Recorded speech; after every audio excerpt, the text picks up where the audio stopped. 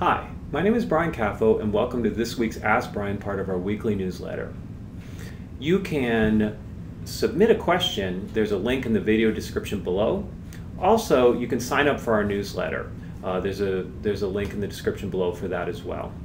Okay, so this week I decided to ask a question where someone was asking about the future of massive open online courses and massive open online course specializations and general open education. And there was a second part of their question into how do we get employers to value these credentials. So as I'm going to talk about this, I'm going to think about this in kind of two parts. One is first describing the current state of affairs, and then second describing at least where I think it should go or where I would like it to go.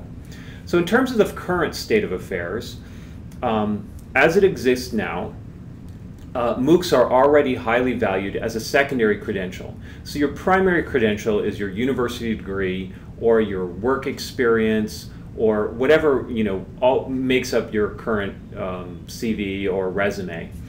And then as an added credential, I think these are quite valuable.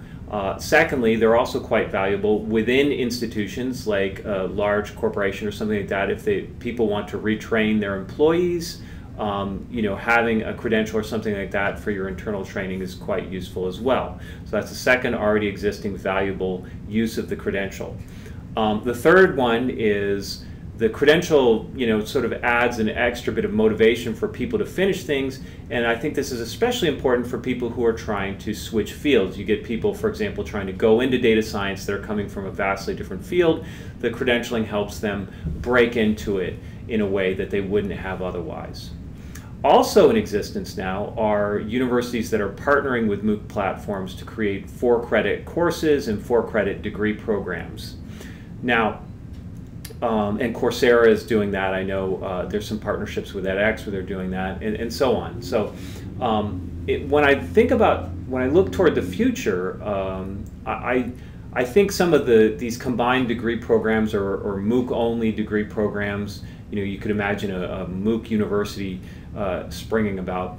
I think these things will be nice and will certainly add to the educational landscape, but probably the net effect of them would be to just insert more competition and drive down cost in traditional university degree granting 4-credit online programs that exist already or the new ones that they're going to develop. And you can already see this with programs that are not partnering with MOOCs but are developing their own online programs but cutting cost. And then that you have to decrease some services, of course, while you're also cutting costs. But that's already happening, and you can already see this happening in the marketplace. But this kind of isn't fundamentally what the person asking the question was asking about. But I do see that happening in the future and in the near future. In the long term, what I can say is what we've always thought about in terms of our ways in which we'd like to promote the credential, which is the main credential that you get out of a specialization or a course is a portfolio that you develop. So we think of a data scientist, for example, in the same way we might think of an artist, in that if an artist really wants to promote themselves or suggest their work to an employer or graphic designer or something like that, they bring a portfolio. They show you what they can do. It's the fact that they have a degree from a fancy university, that's nice, but the portfolio is really, really driving things. So one thing we like to strive to do with our courses is to have kind of portfolio-based components to it where the portfolio really develops the credential. The second thing that I can see occurring in the future is increased pressure from employers to actually evaluate what people know. So more, and you already see this in a lot of the big tech companies where their interview questions are really exams. They're really technical exams that one would get from a university, and that is in a way kind of offloading some of the credential process onto the employer instead of onto these other institutions. I think this could happen. I think a secondary market could generate in instructors and universities creating materials to help employers evaluate potential employees because they'll come in with such heterogeneous portfolios that they're trying to, establish their knowledge, to establish their basis for their knowledge, or to secure the employment. So I think that's the direction things are heading, and I think that's the way that the credentialing will more likely work in the future, and it has a high degree of potential success.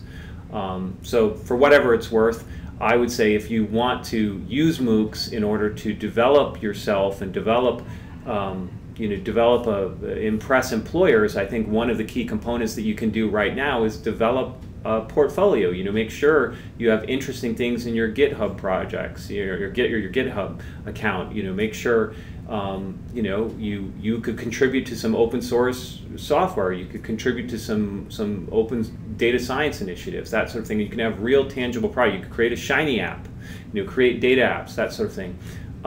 These sorts of things are just really incredible ways of demonstrating your knowledge and utilizing the information that you get from the MOOCs in a way that separates you from all the people that are getting a similar credential. Okay. So I'll have another video next week. Keep those questions coming, and if you get a chance, subscribe to the YouTube channel and subscribe to our newsletter. So thanks a lot.